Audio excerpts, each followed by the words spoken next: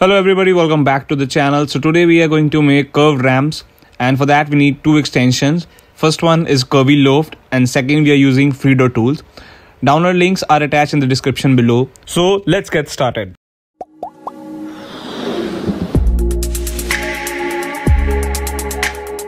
So to start with, we are taking a curve line, and the very first step would be to select the curve line and click on Freedo tools. After then, select the option Curvy Shear, by which a dialog box will appear. Now in this you need to fill the required height of the ramp, which in our case will be 4 meters, and the base height, which will be 0, and also make sure generate in a group is selected yes. Then click on OK and you get these lines in a group. Another step would be entering the group by double click on it, and then we'll use Curviloft skin contours and select each edge to combine and make it a surface.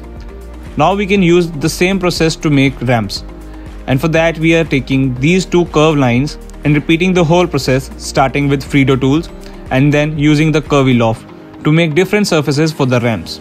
Here you go.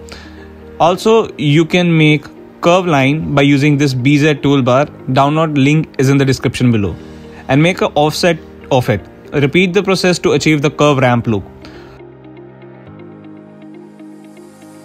Do let us know if you like the video, comment down if you were able to learn something new, and also subscribe to the channel for more such videos.